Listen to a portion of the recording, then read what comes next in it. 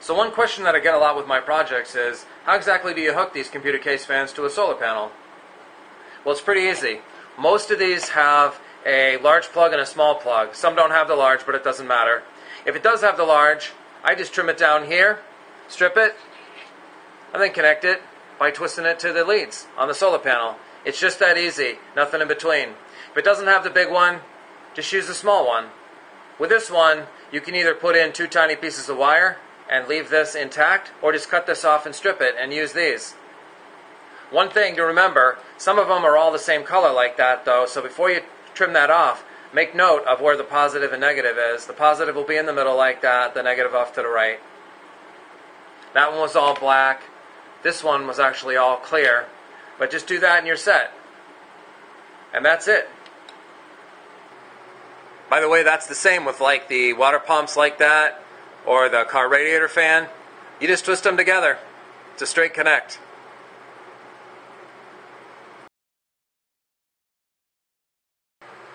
In a lot of cases, the item's not going to have the exposed leads. It'll actually come just with the plug.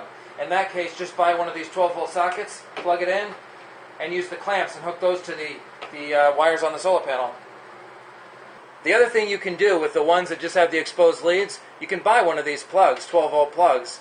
Just twist it together, and then use a socket and plug it in.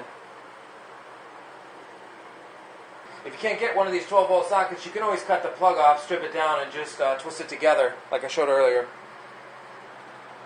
Then they sell lots of different things. If you want to run multiple items with plugs off of one panel, just buy a splitter like that. They have the 2ers and the 3ers, and I think you can even get up to 5ers. Another thing I wanted to talk about was the solar panel size versus the wattage draw of the item. So a lot of people will ask, is it okay to hook up like a 2 to 4 watt item to a 100 watt solar panel? And the answer is absolutely yes. The item itself just draws the power that it needs. Kind of like when you plug a nightlight or a microwave into the same AC outlet in your house. It just draws the power that it needs, but it doesn't damage the item. So it's the same with the solar panel and these. On the flip side, you don't need the full wattage to run something. Say with that fan, it's an 80 watt radiator fan. You don't need an 80 or 100 watt panel to run it. You can actually run it with a 50, a 30, a 20 watt panel, whatever you want, and it just proportionally runs the fan slower. Same with the water pumps and the computer case fans. It won't hurt them. Matter of fact, I just bought a 50 watt panel to run a lot of these 80 watt fans, because that'll run it at a medium to medium high speed, maybe 2/3 power.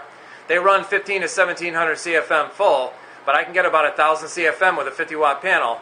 That allows me not to have to use one of these speed controllers.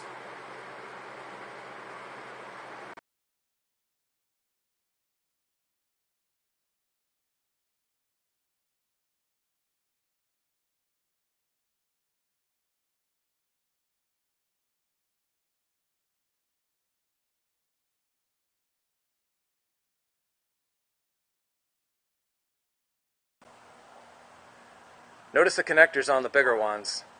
Those are called MC4 style connections.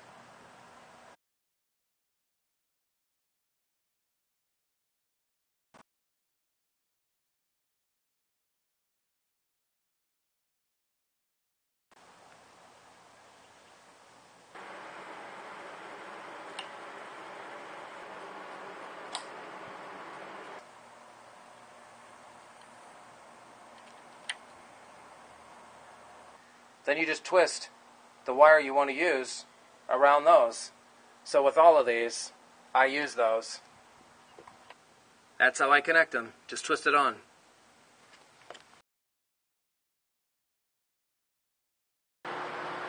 I use this. It's just indoor extension cord wire. Cut off the plug in the outlet end and strip down the wire.